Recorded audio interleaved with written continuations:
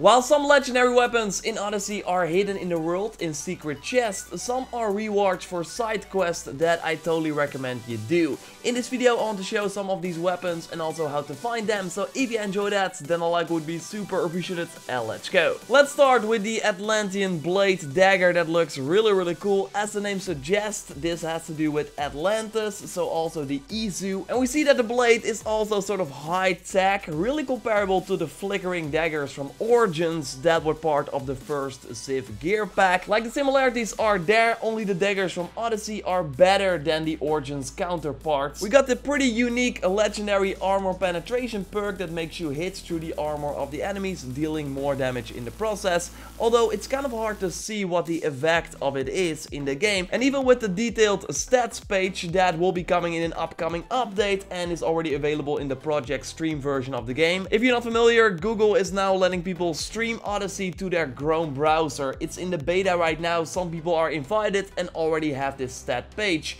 Anyway, if we take a look at this shot, we do not see the armor penetration there. So yes, you do more damage for sure, but it's kind of hard to really calculate the advantages versus the different enemies. If we compare it to other daggers that also do not have the warrior damage perk, it's kind of hard to notice the armor penetration difference. The Atlantean blades also come with extra crit damage, and that is of course great for the hunter playstyle since you will focus on the headshots, aka the guaranteed crits anyways, so having more damage for that is really good. So yes, a great weapon for the hunter playstyle. It of course also enhances your hunter damage. But just like with the other legendary weapons, you can put the armor penetration perk on another item as well. Although again, the effect, while a little bit noticeable, is not entirely clear. You get this weapon by taking on the quest called The Message, the Stick and the Artist that you find in Elise over here. First you have to interact with a statue nearby and then you will trigger a new quest that lets you go to 3 statues in the world and interact with them as well. But the game will tell you where to go, so it's pretty easy to complete, and it of course already helps if you got some fast travel spots nearby, otherwise just go there with your boat of course. After you interacted with all the statues, go back to where you started and then you will see a new quest that tells you about a secret room that you can enter via a code that you find in the quest items, or you can just pause this video because this is the code and then interact with the door after you pushed like the buttons in the right order and then open the chest for this pretty cool dagger. We also got a cool legendary spear that enhances your damage and health in the conquest battles by 25%. Making this one, if not the best weapon to use in these activities. It also has the 5% all damage perk, one of the best great perks in the game, and it enhances your warrior damage. So while I would say that the other overpowered attacks like from the heavy blade and the heavy blunt weapons are better in the conquest battles, the overpowered attack from this spear can also help you during these 150 versus 150 battles. But yeah, the downside of course from this weapon is that when you are not fighting in a conquest battle, the legendary perk is kind of useless. So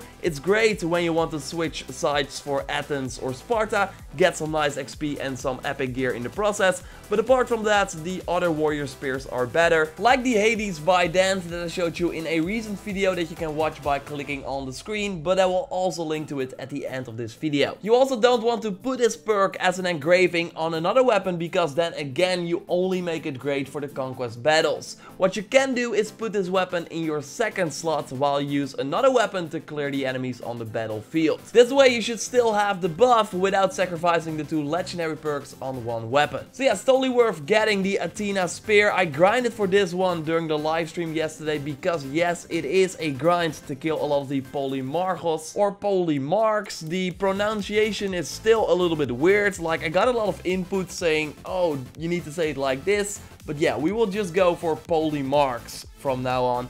Anyway, these big health enemies are the key to this weapon, but first you need to pick up 2 quests that I already showed you in previous videos in order to make them count. One of the quests is in Athens under the big statue, and the other one is the ambition in Sparta that both have you kill and loot 3 of these polemarked enemies, and after you've done that you need to do it again and again. Like, I think you need to do it 5 times per character, so kill 15 Spartan polemarks and 15 Athenian big guys. But yeah, don't forget to loot them because you need the item you get from killing them. And also go back to the quest giver after you killed 3 of them to to receive the next quest and also one piece of their epic set. Because both generals have their own epic gear set that is really nice to get because they may contain some strong perks. Like this belt I got from the Spartan general has 20% damage with overpower abilities and 5% all damage, making it one of the best epic belts you can get. Sad part is though that it's random, so you can totally have different perks than what I got,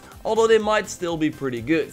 Thanks by the way to Vermin for sharing this shot and also telling me about the spear and everyone else that reached out. I made a full video on the fact that epic gear is in many cases better than legendary gear because of the extra perk on the epic gear items. So it's also great to do these quests for the full epic gear sets that you get from both characters. And now that I think about it, maybe you can like save your game before you complete the quest, look at the perks of the gear piece you got, and then if you don't like it, reload your save, complete the quest again, until you got like the best perks per epic gear piece item you want. Just an idea, I don't know if this will work, but it sounds like something that should work, right? I will try that with the other epic gear that I still need to get. Let me know if you tried this out, because again, it should be interesting and it should work. If you killed all the Spartan and Athenian pole march, then there's still one quest waiting for you that you can start at both the generals. Here you basically decide for who you will fight in a conquest battle that follows.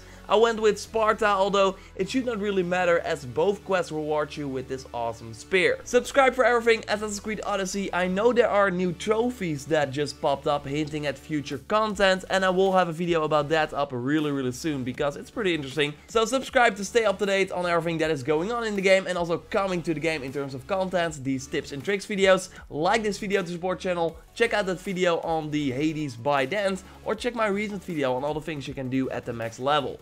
And I will of course speak to you next time. Goodbye.